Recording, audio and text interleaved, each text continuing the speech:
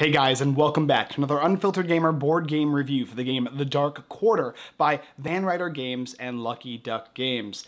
In this cinematic game, you're going to be using a digital portion of it, which is like an app or on your phone, and you're also going to be using the board portion, the tabletop presence of the game. You'll be selecting between 1 to 4 players to play as detectives, vampires, and sorcerers/sorceresses in the streets of New Orleans as you attempt to solve murders and mysteries. This game is similar to games like Chronicles of Crime and Destinies, in which you are going to be basically moving from location to location, finding points of interest, choosing specific paths of conversation by different folk that you'll meet along the way, and interacting with your dice. You'll be rolling these die and trying to gain successes along the way to open up more of the story, until finally you come to the conclusion, the big boss, or the big finale event, and you see what happens. Tons of different mystery along the way and choices that you can make in the game The Dark Quarter. Find out all about this game as I explain the basic ideas of setup, of course how to play, and then our review. Setting up the game is very simple. You're going to take out the main board of the game and place it down on the table, and then you are going to gather a character for each player playing the game.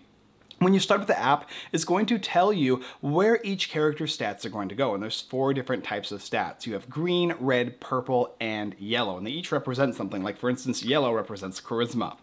And you're going to place these cubes on the specific numbers they tell you to. So it might say charisma, you're going to have a 5, an 8, and an 11 bonus. So you'll put those cubes there. You're also going to be getting these main dice here that you're going to start and place on your board. And then you're going to get additional smaller dice that you'll place offside your board. There's also these point of interest markers specifically made for your character, so that when you have a location that you need to check out, but only you can take a look at it or interact with that player, that will tell you in the app which one it is based on how you place it. There's also story cards you'll get throughout the game. If it tells you to start with a story card, like for instance maybe an evidence file, you'll place it face up on the table within reach of all players.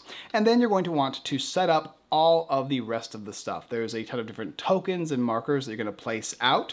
And of course, you're going to start with one of these starting player abilities that you're going to be able to keep throughout the game. And each player has their own unique cards that you can choose from. The ones that have an S are the ones that you can choose.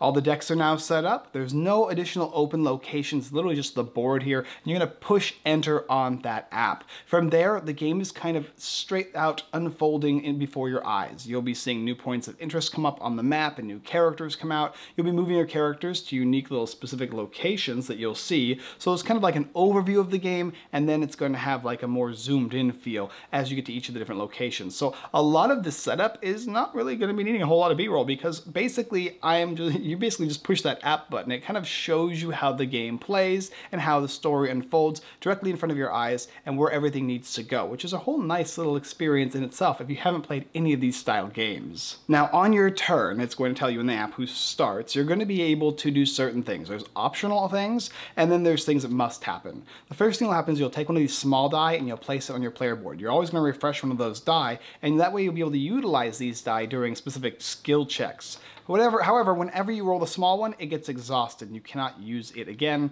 Your big one are always going to return to you. Now, you're also going to start with an item, and it'll tell you in the setup what you start with. Some people are going to start with like a crowbar, or maybe a love potion, or perhaps a gris. And those are going to be helpful not only to be able to discard for certain actions, but also in events on the story. And you'll have these little QR codes that will explain that. After you've gathered your die for your turn, then you're going to be able to do these different types of things. One, you can interact with one of the story cards, which means you can use the QR code reader on the app to look at one of these guys, and it'll give you some type of information. 2, you're going to be able to purchase upgrades. Your character has upgrades that you can utilize, and they're going to cost experience. At the end of the game, you'll have no experience, but you'll gain more throughout the game, and everything is kind of pooled together, and players can choose who gets to use what experience and what different applications that they can be used for. Like, for instance, maybe I want to increase street smarts with Winter Mullins, but I started with the Old Dog New Tricks card. And these things kind of interact with the game in unique ways, and specifically your character. Then after that, you're going to be able to choose a point of interest. On the map, there's going to be pins, and these pins are going to start off black, and you're going to be able to enter them. And when you do enter them, you'll flip them over, and then you'll be able to go to that location. It'll say something like, choose this location, number 3, and leave it out, and then add new points of interest on the location, and take your character and place that character on that location. And now you can interact with one of the different things in this location. So for instance, if I want to, I don't know, walk my dog, I would go to the park. The park would then be flipped, and I would reveal what the park looks like and what everything there is at the park. Maybe there's a beggar on the street, maybe there's an extra dog, maybe there's a fallen branch, and those things will have point of interest. You'll choose one of those things, and then you're going to check the app and see what happens. Sometimes there's dialogue. Sometimes there's going to be events that will take place that will involve you rolling these dice to make skill checks. And other times, nothing will happen really that much other than just progress the story. And then at best, you'll get a story card. These unique cards that will help you progress throughout the game that kind of give you an overarching sense of what happens. Now, there is usually a main story arc in the game. Usually it's like somebody has died or somebody has gone missing. However, there's also like optional side quests that you can do. Like for instance, my vampire might be needing some blood from the blood bank, so I might have to take a detour to get that, otherwise she might become enraged. Or maybe Winter Mullins, the detective who's a little bit more on the sloshy side, a little bit more on the drinky side, he might want to go and get some booze. And if you don't get that, he might become irritated or whatever. So there's different things you can choose to do along the game, all while following the overarching story. You're all working together in this game, and you're trying to progress the storyline, but you all have your own individual quests as well. Once you have done that point of interest and chosen a specific point of interest in there, you're going to go through a dialogue chain or an event chain, and then it'll tell you to end your turn. You'll then pass the tablet to the next player, and then that player is going to start by gathering a die, placing it on their board, and selecting a new point of interest. As well as, sometimes on your turn, events will take place. Things that you might not foresee. Maybe there's only 2 points of interest before it gets passed to you, and all of a sudden, bam, another one opens up because maybe somebody got into a car wreck, or maybe somebody was transported to a different dimension, and now there's a crater left in its space, and you want to go there to investigate, and that might lead to a portion of the story in the game. And that's how it goes, basically. You go around the table, checking out point of interest, utilizing the application on your phone or tablet, and seeing what it does, rolling your dice to try and get these skill checks available, and always, of course, you have the different options. If I have a 4, 7, and a 9, and I roll these dice, and I get 2 4s, that's 8. And a 4 and a 7 is lower than 8, so I get a +2 to my bonus, which will be able to check to see if I succeed these skill checks or not, but you maybe not get the 9.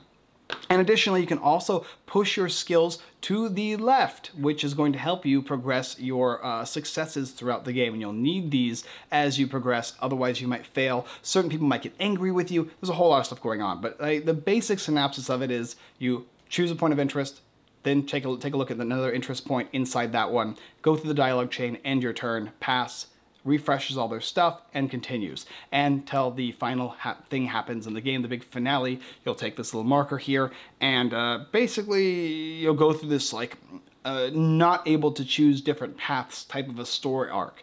Well, maybe you're fighting the big final bad boss or whatever, and you'll see what happens, and the endings and the characters change based on how you do, and then of course you can play the next portion of the story. And in this game here, this one here, you're able to play 4 different stories just in the base game alone, but there will be additional stories that will be added, and they're going to have a different story campaign mode for the game. So let's go ahead and now talk about my review. I think you have a good idea of how this is played, and if you've ever played Chronicles of Crime or Destiny, then you'll have an even better idea. The Dark Quarter is a hybrid app board game style game. Now, there's not a whole lot of companies that have been doing this previous to Lucky Duck, but there was things like World of Yoho and like some other small application card games that I had seen before utilizing QR codes and the ability to converse with certain things on the board. But what was first introduced to me with this style game is, of course, Chronicles of Crime. This is the original one by Lucky Duck Games, and you basically will go around gathering clues, gathering new locations and new characters, and you'll be utilizing your specific weaponry and whatnot to deduce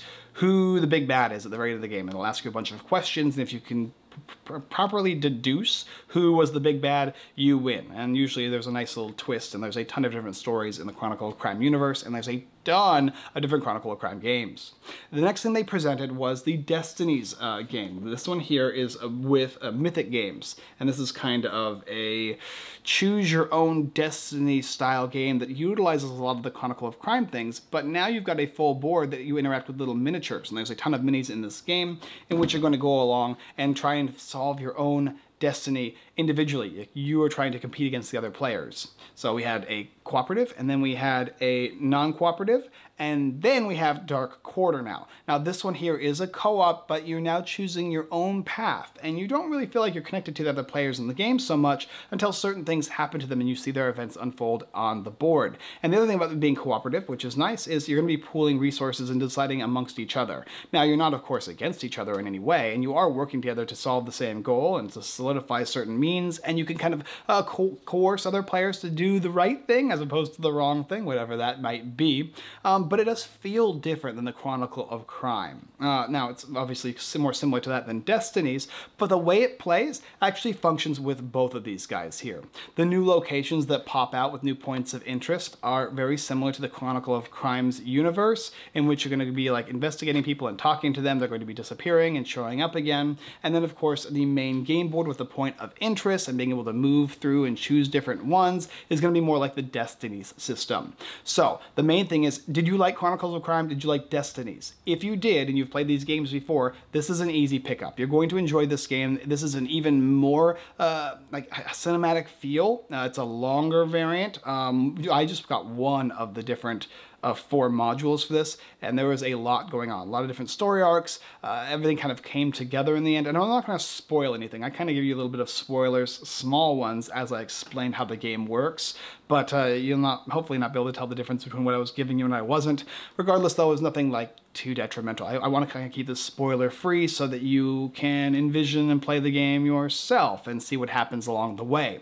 But like I said, it's basically these two games kind of combined into one new game with a more cinematic feel. Yes, you're using the same dice that you'd be using for the Destiny system. You're using the locations from the Chronicle of Crime system, and your app is basically going to function like kind of both of them put together as you interview and question people and go to different locations and take a look at this or that. And then, of course, you've got your miniatures that you're utilizing as well. There's the big bads, and then there's the people of interest, and then you have your main characters, and you'll be able to interact with people on the same space as you, which is nice as well. So if you have, I don't know, Constance and you have Paris together on the same position of a map, you can share different items and work together in those type of ways as well. So there does bring a little bit of uniqueness to the game. And of course cooperation that adds to it.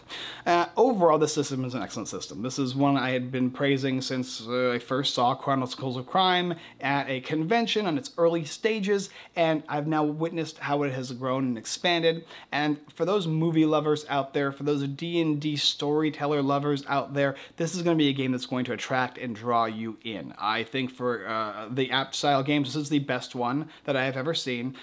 They've all been like the same type of system, so they're all in that same category of as awesome app games, theatrical experiences, and unique decisions and choices that will change the story. Is this game complex or complicated? No, not really. There's choices that you can make, there's a certain number of options, there's a certain number of dialogue, and you'll choose between those and change the story. It's kind of like a web of a tree that kind of branches out based on your decisions, which all get brought together at the finale, with the big boss or the big thing that happens that changes the events in history forever of the specific world. They bring out New Orleans, which is done very well, very respectably, and they give it that unique dark twinge to it. It's got some profanity in it, and it is darker than some of the other games as well. So it has kind of a dark, cryptic feel, adding sorcery and vampirism along with these like detectives, and maybe all 4 of them are kind of a little bit of all of those things, or at least in those worlds. And it brings a darkness to this New Orleans, like this board here that represents the different places you're going to be able to visit throughout the game. The quality of the game is top-notch. Everything works as intended. This is a prototype, and it will be changed to be higher quality by the end of the, by the time you get your copy if you pick up this game. But what is here is very, very nice. I know what to expect from these prototypes, and I always know that they're excellent quality, and I know at the very end of all this, they're going to have an excellent quality as well. I mean, even with these Chronicle, like if I open this box up, which you can see in my other videos, you'll see that they have a super high quality to them. The dice are excellent, super, super excellent. I think most dice people are going to really love these dice. And all the artwork is spectacular. They do an excellent job with this game.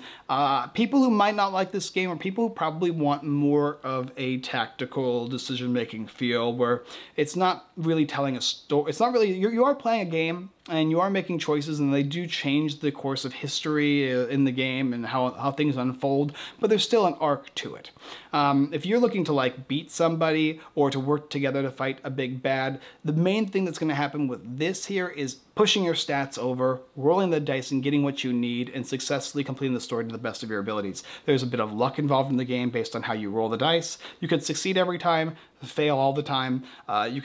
You make yourself spend all these like resources to like guarantee successes, but those people who don't like dicey games are not gonna like this, I think is the best way of putting it. If you like the storytelling aspect though, you're gonna enjoy this. If you even like the older school games, like the Arabian Nights, Tale of Arabian Nights, or even this War of Mine type of a feel of a cinematic experience, then the Dark Quarter is gonna be something you're going to want to pick up. And hopefully that kind of makes sense to you. For me though, still an excellent game that crosses over between all the different platforms, adding Van Ryder games, which are excellent storytellers. I've seen a lot of their choose your own adventure style books, and those are 10 out of 10 as far as those go. And they brought their expertise in here, and you can see it flowing throughout the game. So yes, do I think you should pick this up? Obviously, I'm still been a big fan. I'm going to be keeping this copy up until I hopefully get another one that is the production version, and we're going to play through this again with some other people, and maybe even live on stream. We'll see. But yes, pick this game up. You'll love it. I know you will. Thank you guys for watching another Unfiltered Gamer board game review for the game The Dark Quarter, currently up on Kickstarter, link in the description.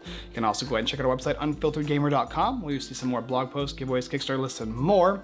We have reviews of people that are not me doing written reviews, so you can watch them at work when the boss ain't watching. You can also go ahead and check out our live stream every Sunday at 6:30 p.m. PST, where we play games literally just like this one. You can see games like these and determine for yourself if they're fun and playable, something that you want to jump into, because you can see the reactions in the faces of the people and kind of get a more sense of how the gameplay works in those streams.